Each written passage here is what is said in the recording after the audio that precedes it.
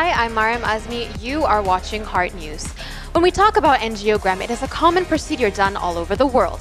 To date, IGN itself has done over 4,716 successful coronary angiogram procedures. Looking at this as the leading heart specialist institution in Malaysia, IGN has introduced a new technology to enhance and improve this procedure. Let's find out more with Dr. Kumara, consultant cardiologist.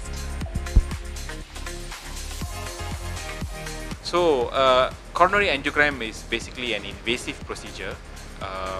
For patients who have risk factors such as diabetes, hypertension, high cholesterol levels, those who are obese, those who smoke or have strong family history, these patients may come in as either an elective procedure or an emergency procedure. So, coronary angiogram is an invasive investigation where a doctor puts in a small catheter, a tube-like structure about 2 millimeters in diameter, either through the hand, which we call a radial approach, or through the groin, a femoral approach. The catheter goes into the heart, and if you can see this picture, this is what the catheter looks like. We inject a dye, and then we take pictures in different angles. So as you can see from this video, the patient has undergone a coronary angiogram, and now a coronary angioplasty is going to be done.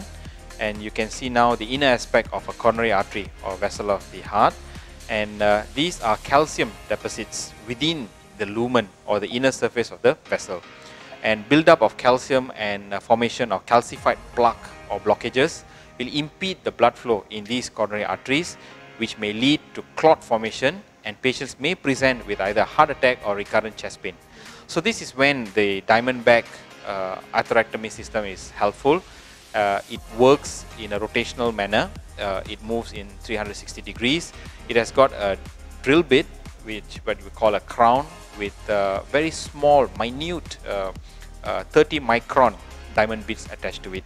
So as it moves at about 80 to 120,000 rotations per minute, it shaves off calcium from the wall of the coronary arteries.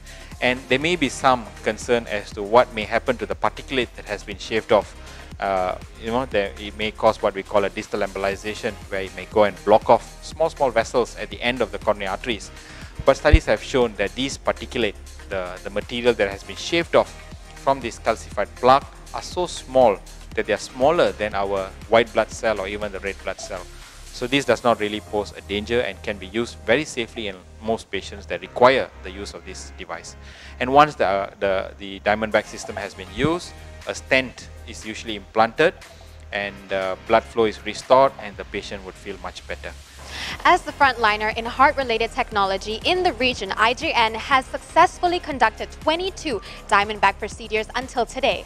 Thank you to the new Diamondback procedure. I am Mariam reporting for Heart News. Don't forget to subscribe.